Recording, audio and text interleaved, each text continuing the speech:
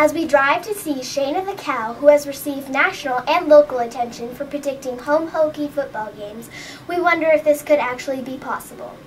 We meet Shane Brannock, who knows the story from Shanna's birth in 2005 through her rise to fame all the way to retirement. Well, that's kind of an interesting story. I'm a cow whisperer with her. When I first met her, the first bleep out of her mouth was kind of like Bob. And my daughter calls me Papa. It sounded quite a bit like Papa. So I named her for my daughter. My daughter's name is Shane. And we kind of had a special bond. So I started spending a lot of time with her. And she was only predicting home games. And so I would go talk to her on Friday night. And she would let me know about what the score was going to be. And then on Saturday, I would go up and I would extend my hand out.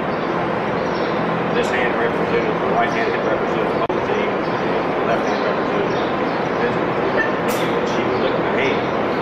It's a number of licks that I got for her hand, and so that's what the score was. Mr. Brannock has put his life into this animal, enough to bring Shanna into his family by name association. He smiles openly about Shanna, and she responds to his loving touch. He made sure she was relatively clean for us and took pride in showing her off. Is she different from others? I would say that she's an above average cow for this group. She certainly had a good disposition.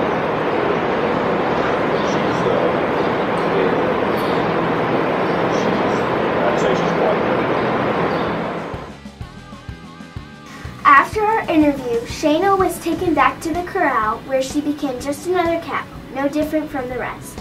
Has Mr. Brannock's dedication been the only reason Shanna has been brought into the spotlight? Will Shanna's tendency toward prediction be passed on to her calf, born only 2 months ago? Well, I have been going up and trying to spend some time with her. I just don't have the connection yet. She's pretty young. She was born June 1st, so she's not quite so we may try one game and we may not. We'll see how she's just not as sociable. Human relationships with animals can be important and can show that we really are all in this together. We're not sure if Shanna really can predict football games, but we think that the impossible is a little more likely when time and care are invested and the community rallies behind a cause.